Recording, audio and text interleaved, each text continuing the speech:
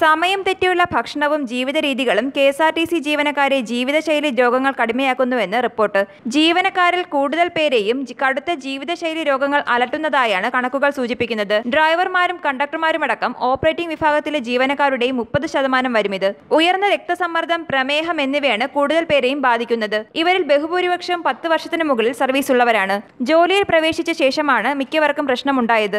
ജോലി ആരംഭിക്കുന്ന കാലയളവിൽ നിയന്ത്രിതമായ രോഗാവസ്ഥ ഉണ്ടായിരുന്നവർ ഏതാനും മാസങ്ങൾ കൊണ്ട് തന്നെ കടുത്ത രോഗാവസ്ഥയിലെത്തി. കൃത്യമായി മരുന്ന് കഴിക്കാൻ പറ്റാതാവുന്നതാണ് ഇതിനു കാരണം. ജീവനക്കാരിൽ കൂടുതലായി കാണപ്പെടുന്നത് പ്രമേഹമാണ്.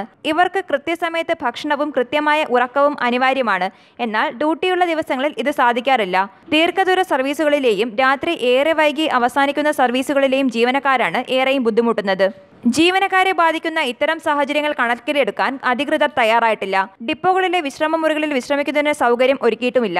യാത്രക്കിടെ തലകറക്കമോ മറ്റ് അസ്വസ്ഥതകളോ ഉണ്ടാകുന്ന ജീവനക്കാരെ സ്വകാര്യ ആശുപത്രിയിൽ പ്രവേശിപ്പിച്ചാൽ ചികിത്സാ ആനുകൂല്യങ്ങൾ ലഭിക്കുകയുമില്ല. അതിന് സർക്കാർ ആശുപത്രിയിൽ തന്നെ പ്രവേശിപ്പിക്കണം. എംപാനൽ ജീവനക്കാർക്കാകട്ടെ ഇതും ലഭിക്കില്ല. അർഹമായ ആനുകൂല്യങ്ങൾ ഏതു വിധേനയും നൽകാതിരിക്കാനാണ് അധികൃതർ ശ്രമിക്കുന്നതെന്നും ജീവനക്കാർ പറയുന്നു. ന്യൂസ് ഡെസ്ക്, മലയാളി വാർത്ത.